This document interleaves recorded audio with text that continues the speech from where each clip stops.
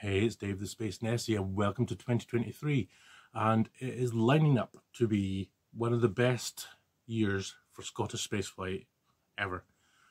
Obviously we're at the start, so we're at the basic end, so fingers crossed everything works out this year. SaxaVord have released a video showing development of the site, and in that they've named the launch pads as Launchpad Fredo. No, not that one.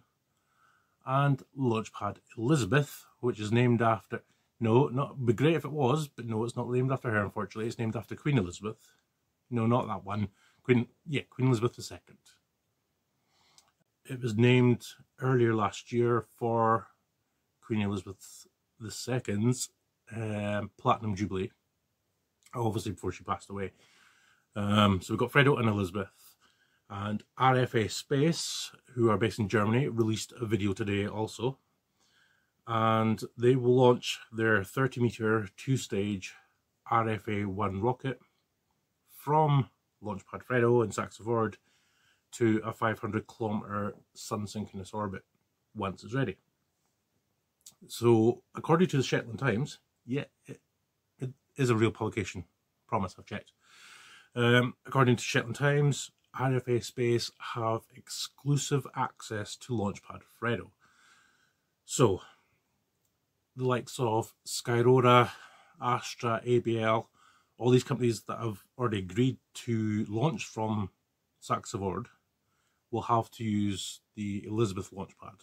So, we'll see. There's space for them there, so it's just a matter of who can get their vehicle operational first, really, to launch. I think RFA are fairly far along the line. They've already built their launch stool, I believe they call it, which is, anyway, their metal structure that you see in the video is already on site. So hopefully they'll be static firing their rocket there in the near future, and we might see a launch from Shetland. Speaking of launches, I can't ignore Virgin Orbit. I'm a fan of Virgin Orbit, believe me. Launch 1, it's a great system, but obviously it didn't work this time, and their live stream was abysmal. If you watched it, if you managed to watch it,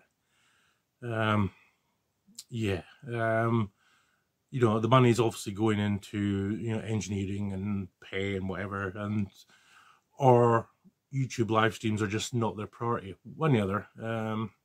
It wasn't a great presentation.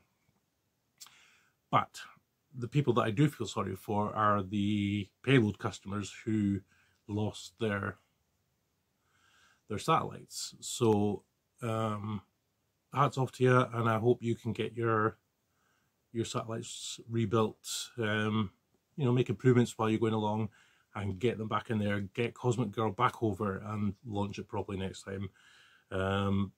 It probably take months. I have heard it probably won't even be 2023 that'll happen, so very sorry to the payload customers, but space is hard, so they say. Okay, before I go, AstroLizz Young Explorers Fund, if you've not seen my tweets, why not? Are you not following me? Follow me on Twitter. AstroLizz, she has set up her own charity. I'm a big fan of AstroLizz. She's only 9 years old and she's doing more for the space community in the UK than, you know, many people that have the resources and funds to do so. So she is set up a charity which is to secure funding to help young people achieve their individual space dreams. What a girl. I believe she's already raised enough to send 36 kids to the National Space Centre, but she obviously has a target, so links in the description below. If you can't donate, please share it. We need to get the world on board, basically. And yeah, so thumbs up to AstroLizz. If you're wanting Space Nessie merch, links in the description below. And if you want to see my time-lapse drive from near my home to Spaceport Sutherland, then I'll pop it up there, and I'll see you in the next video.